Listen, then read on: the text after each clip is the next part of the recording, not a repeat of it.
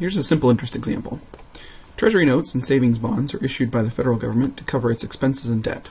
Suppose you obtain a $1,000 Series EE savings bond with a 4% annual rate and sell it back 8 years later. How much interest will you earn?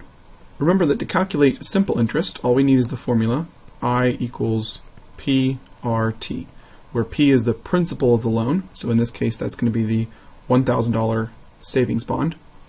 R is the interest rate, so that'll be the 4%, but remember that when we put it into an equation, we put it in as a decimal, so we'll put it in as 0.04.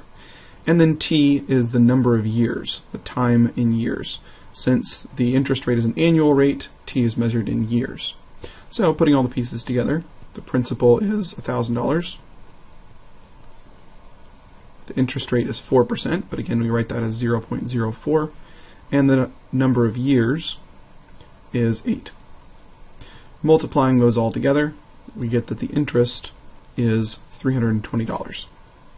So the question asked how much interest you'll earn, so that's the answer to that question. But if you wanted to know more, you could ask how much this savings bond would be worth at the end, and of course it would be worth that interest, the $320, plus the $1,000 that you originally paid. So the total at the end would be $1,320, and that's what we call the future value. But this example just asked for interest, and so the answer is that this bond would earn $320 in interest.